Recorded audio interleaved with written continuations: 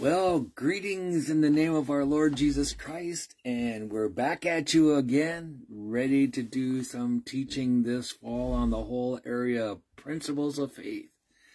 And what our goal is to come and bring discipleship material, because we're trusting that we can equip each other in the Word of God, and that's what it's all about.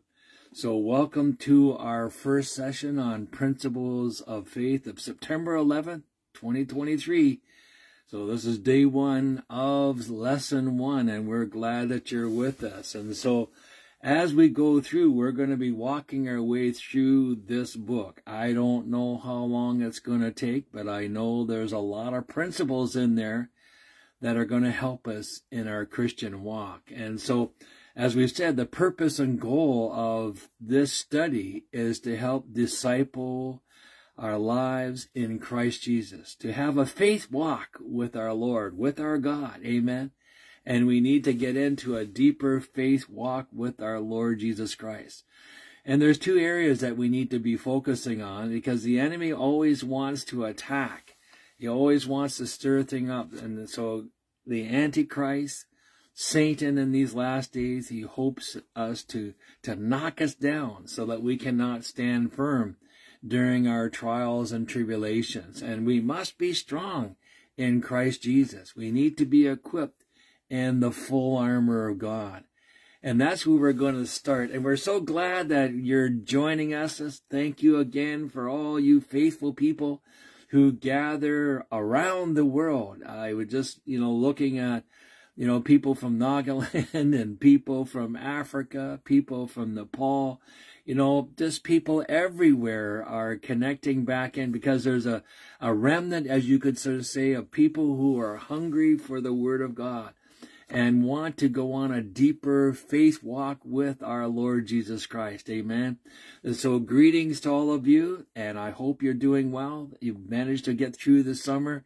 And we're now looking forward to what the Lord wants to teach us. And so as we get into this whole idea, today we're just going to be dealing with the whole area of the preface, the beginning, the foundation stone of why we're walking on this long journey of depth for the Lord. And is to be able so that we can stand firm and equip. And let's look over in Ephesians chapter 6.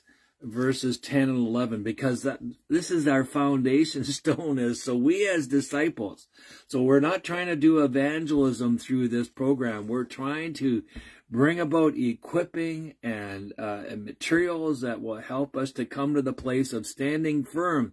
And so in Ephesians chapter 6, verses 10 to 11, I like what Paul starts off here. He says, "Finally, my brethren, be strong in the Lord and in the power of his might. Put on the whole armor of God, that you may be able to stand against the wiles of the devil." And this is the challenge that we face. The devil is coming in and coming at us from every direction. He's attacking the church. He's attacking individuals. But Paul says there's something I want to tell you about. That as you get into the Word and let the Word of God get into you, you're going to be able to stand, and you're going to be able to be equipped in such a way that when these heartaches and challenge comes upon us, we will be able to move forward. When it comes to anything that we need to study, it needs to be based on the Word of God. And that's where we find doctrinal truth concerning our faith walk in Christ. It has to be based on the Word of God. The Word and studying of it is where we find not only strength, but we find love, hope, mercy, and grace. Amen. And that's what becomes the foundation stone. People are saying, how come you're so different than all of other people, who call themselves Christians? Because I get into the Word and let the Word get into me. And it's the Word of God that becomes our foundation. And it's the Word of God that through it comes the love of God, the hope, the mercy, and the faith and the grace of our Lord Jesus Christ. And it has to be the foundation stone. And so as we begin to study this, we're going to study through, in a way that we're going to look at theology. And unfortunately, theology, that word, kind of throws us off because we think it's so intense. It's so deep. I don't know if we can really get a hold of it. But theology is not to be our enemy, but it is the means by which God gives us knowledge, wisdom, and understanding. And it is also the way that God uses to help break the cords and the chains that can enslave us. You know, we do not need to be fearful of the word theology, but to realize theology is a study of God, where we're just trying to get more deeper into Christ and that Christ get into us. Isaiah 58 verse 6, he talks about this, Isaiah does, and he says, Is it not the fast that I have chosen, to loose the bonds of the wickedness, to undo the heavy burdens, to let the oppressed go free, and that you break every yoke? See, he wants us to be free. You know, people are, talking about this freedom. We got on the news, the freedom this, freedom that, all kinds of things. But the only freedom that we can really experience, even though you could be physically in bondage, like some of our friends over in Myanmar are finding themselves in jail and prison and things like that. You can be still in those physical types of bondages that the world tries to put on us as believers, but we can have freedom in Jesus Christ. We can see here that Isaiah, that even though you're under heavy burdens, to let the oppressed go free, and that you break every yoke, that the Lord would break every yoke. And I believe John picks up this also, and Jesus is speaking to it to us in John chapter 8, verse 36, where he says, Therefore, if the Son makes you free, you shall be free indeed. And so our walk faith, our faith of walk that we are doing and beginning to journey on, is to help us to get a deeper knowledge, wisdom, and understanding for the purpose that we can be freer in our Lord Jesus Christ. So when I look at discipleship principles of faith, this title I use for several reasons. One is because we must first come into a personal relationship with Christ through faith, committing to follow him only. And that's the sacrifice life, where we walk to committing. It's a relationship. We walk with him hand in hand, and we are committed one to another to be his disciples, to be his disciplined ones as we follow Jesus Christ. Secondly, is to have a personal walk, that we have a personal relationship that results in a walk of faith and trusting, both in God and in his word. See, the discipleship walk is, when you boil it all down, is you're putting yourself into his hands and trusting that as his word guides you, it's going to be right. It's going to be faithful. And then thirdly, that reason why we've called it disciples' principles of faith is to take the discipline of study and daily and apply it to our lives daily, so that God can take these God-given principles by which the word commands us to live by. See, I've kind of removed the word theology, of faith. I'm using principles because we're going to go through, and each day we're just going to look at various principles of the word of God and see how they apply to our own lives. Paul tells Timothy, he says to Timothy, to study to show himself approved, a workman that does not need to be ashamed, one who is in a right way dividing the word of truth. So we want to enter into the place that we study, and that, as we say, we get into the word and let the word get into us, so that we can be a workman that does not need to be ashamed. I always thought when I pass away that one day and get into the heavenly glory, I wanted to have enough of the word in me so that when I meet my brothers and sisters in heaven, I would know who they are. I would know how they walked, what they struggled with, and I could learn from their testimonies and their lives. I don't want to be ashamed And I'm not also don't want to be ashamed of the Word of God. I want to stand firm on the Word of God, no matter what the enemy throws at us. But to be a workman, I need to study. And I need not to be ashamed. And I need to be rightly taking the Word of God and dividing it, dividing that truth, instead of dividing it and saying, cutting it in half, I like the idea of balancing the word of truth so that it would bring honor and glory, that we see the whole counsel of God that is there for us. King David exhorted people to meditate on the Word of God, which means to reflect on it and to let it become deeply rooted in our hearts. The person who does not like, the person who does this is like David said, is like a tree who is planted by the rivers of water. I hope that when we go into these discipleship principles of faith and we continue to study together around the world, it will become like a tree where we're planted by the water.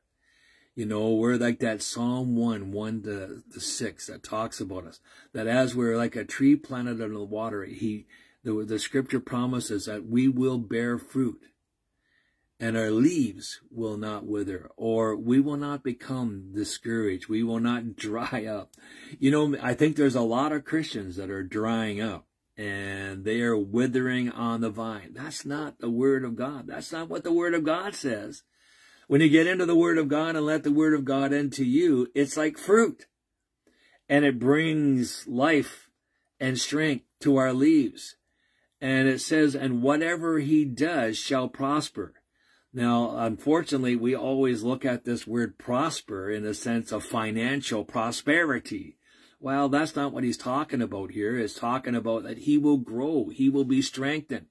He will delight. He goes on, all because he delights and meditates on the law of the Lord. That's why the leaves don't wither.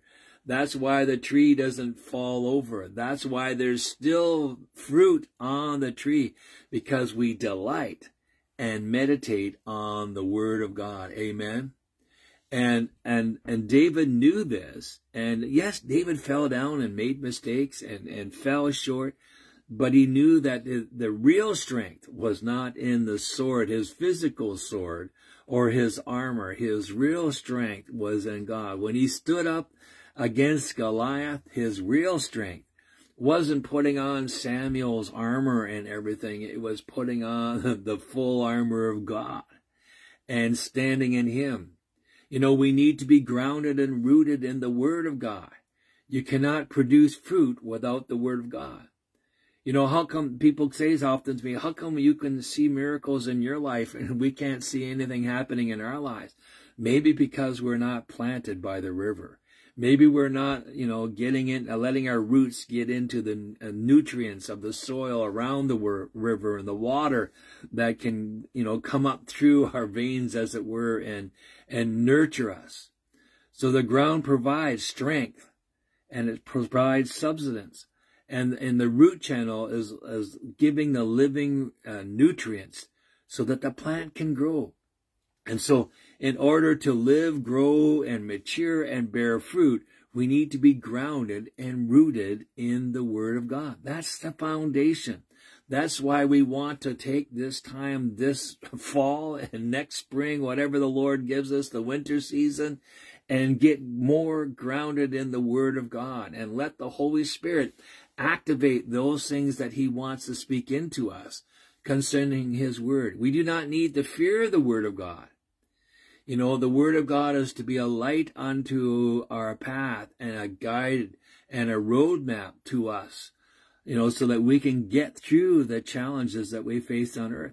Isn't it interesting? It's like you're going through a deep forest or you're going through a deep valley, whatever it may be. And the Word of God is saying that his Word will be a light unto our path and a light unto our feet. I love that, because you know why? Because it's the Word of God that will show us where we're standing, and it's the Word of God that will show us where we need to be going.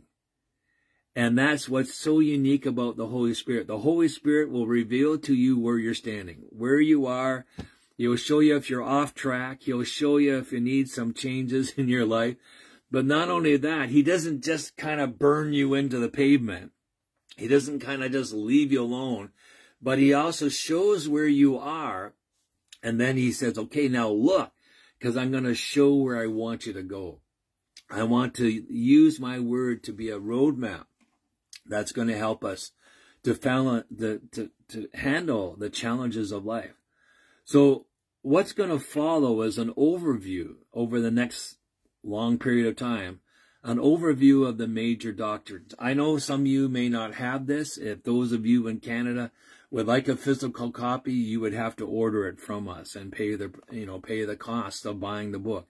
Some others can go to Discipleship Empowerment, and if you scroll down through the resources there, you will see a PDF of this book, and you can just print it off on your computer, a few pages at a time, or you can print the whole thing off, or you can just read it from there.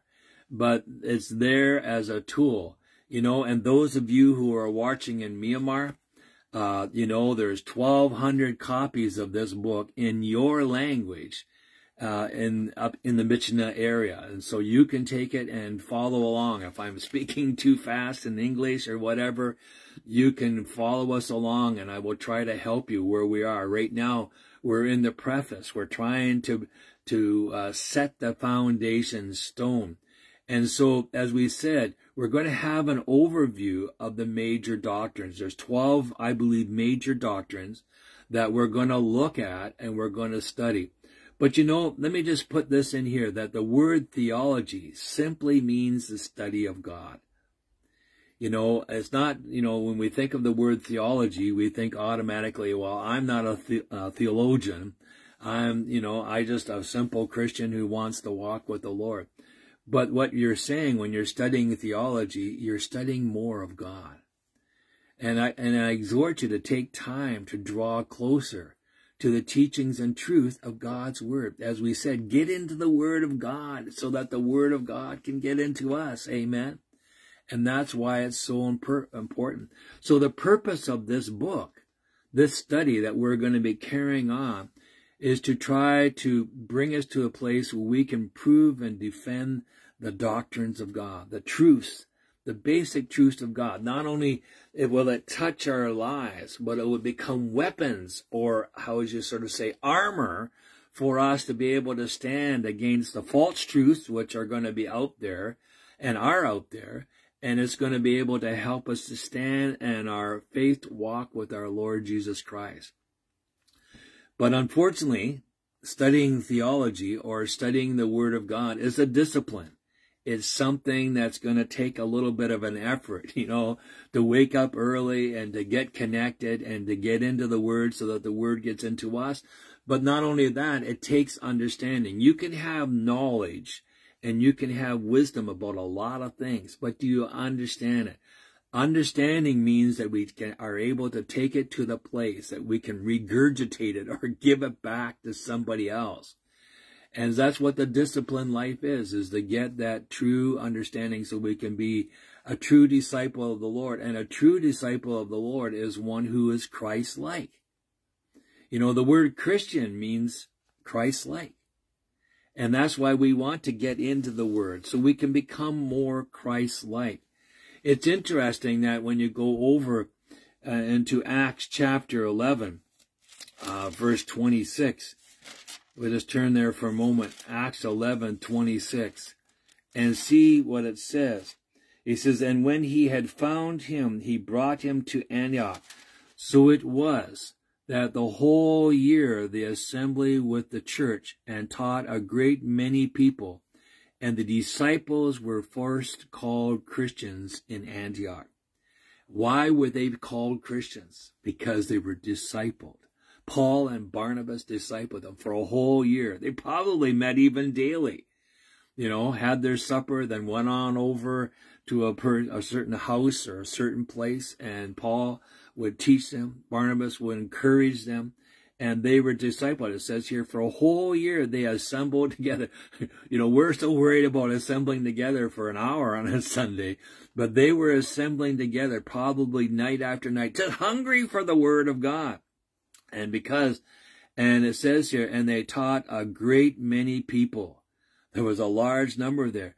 And the disciples there were first called Christians in Antioch. And then it's interesting that as you look back, as you continue to go on, and because they exemplified the teachings of Christ and all that they did and how they communicated with those around them, it's interesting they also become known as people of the way. Acts chapter 9, verse 2, he says, and asked letters for him that the synagogues of Damascus, so that if he found any who were of the way, whether men or women, that he might bring them bound to Jerusalem. Isn't it interesting that for the disciples who were Christians, the way they were going to figure out who these people were they walking in the way? Were they walking in the truth of God? Were they living outside of the things of this world? And they exemplified Christ. And because of that, they were known as Christ followers or Christ disciplined ones, people who walked in the way. So we need to understand that when we get into the Word of God and let the Word of God get into us, it becomes the rock that we stand on. Jesus is the rock. He's our sure foundation. He's the one that we believe in, we hold close to, and that we desire to fulfill His will. Amen. So as we've opened up our first day, our first lesson of principles of faith, remember that as we go through this, how important that the Word of God is there to equip us.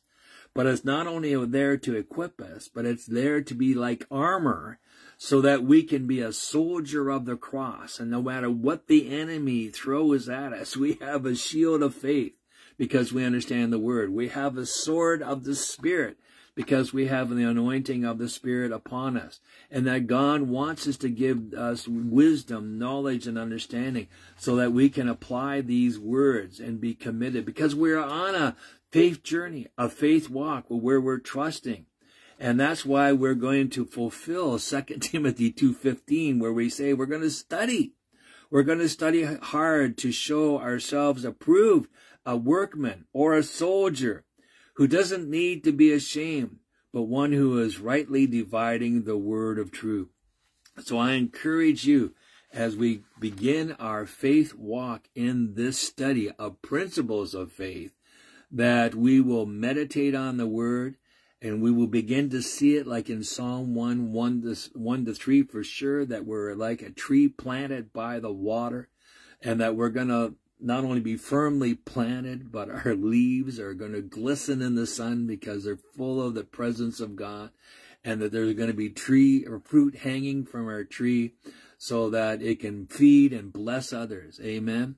So as we come to a conclusion today, we want to just, every time, hopefully at the end of each day, just to pray about what we talked about, and then also to prepare our hearts for what God is going to do us through the day. Now, I know those of you on the other side of the world, you're ending your day right now, but I pray that God will use this time. So let's pray. Father, we ask now that by the power of the Holy Spirit, that as we begin to look into your word, as we begin to use this tool of disciples' principles of faith, Father, that it would help us to grow more in knowledge, wisdom, and understanding.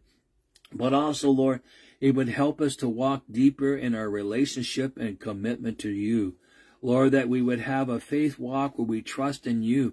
But as we trust in you, as we get into the word and the word gets into us, we pray, oh God, that we may study it, that we just don't be a hearer of the word, but we would become a doer of that word also, that we would meditate on it. And Lord, help us to be that tree that's planted by the water, where our leaves do not grow weary or become dead, but Father, that they would be alive, the tree would be alive, the fruit would be coming forth, and Lord, that we would remain grounded in you. And so we thank you, Lord Jesus, that you're calling us to be Christians, to be Christ-like.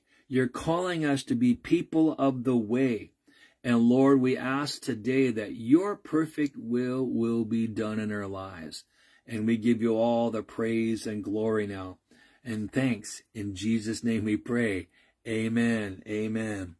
So I just want to remind you that we're going to be doing this at 8 in the morning from Monday through Thursday. I've left Friday off because sometimes we have to travel to other places over the weekend to preach and teach. And for those of you who are close by in Steinbach, please stop into our office and talk to us. It's becoming also not only an office where you can gather discipleship materials like this, if you want a copy of this, but also evangelistic booklets and materials that are constantly coming off the press. We got another new one coming off the press that actually is on discipleship. I wonder if I got a copy right here. Actually, I do. It's called Called to Follow. It's going to look backwards to you, but it's talking about the discipleship lifestyle. This little booklet is going to give 14 key principles on what it means to be a disciple. And it's just being printed at Dirkson's. I don't have any right now in the office, so don't come wandering over. And then also to continue to pray, we're just finishing up writing another booklet for the Christmas season about the testimonies of that were around the birth of Jesus Christ. So it's going to be an exciting time. So come on over to the office. We try to be there from I think it's 11 till 4. We have various people serving and helping out. And if you locally want to get involved and can give at least 4 hours or more a day to help us as a volunteer to hand out discipleship materials and to hand out evangelistic materials, we'd love to have you. And so as we close now, we're going to try to post this also on YouTube. And Lord willing, I will also try to put some of the notes on the YouTube channel. So if you haven't signed up to the YouTube channel yet, you may want to do that today so that you can get notes. But if you can't find it there, well, go to Discipleship Empowerment, and you got the whole book there, and you can just download it. So God bless you. Thank you for joining us today, and we look forward to being with you.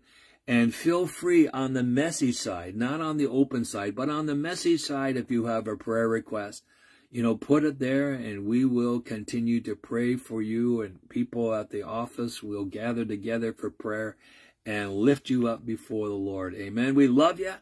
God bless you. Keep getting into the Word and let the Word get into you. Amen. Bye-bye for now.